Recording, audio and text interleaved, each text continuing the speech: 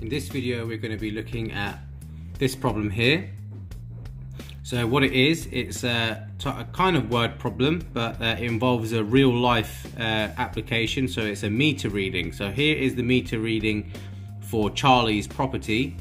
So this could be electric or gas or something like that. So in January the meter read 1680, and in February it read 1910.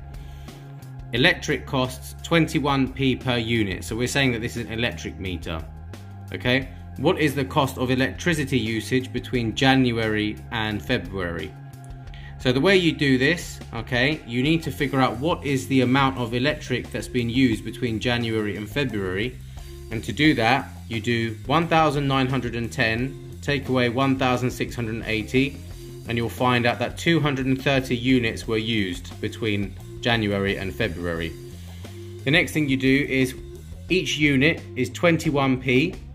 Okay, so Charlie has used 230 units. So 230 units is 21p times 230.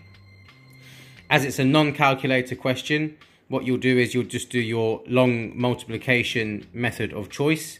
In this case, I've used this one. You might use a different one. And you will get 4,830p because we were dealing in pence before. So when you convert it to pounds, it will be £48.30.